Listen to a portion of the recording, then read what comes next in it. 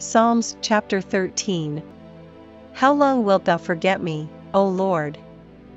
Forever? How long wilt thou hide thy face from me? How long shall I take counsel in my soul, having sorrow in my heart daily? How long shall mine enemy be exalted over me? Consider and hear me, O Lord my God, lighten mine eyes, lest I sleep the sleep of death.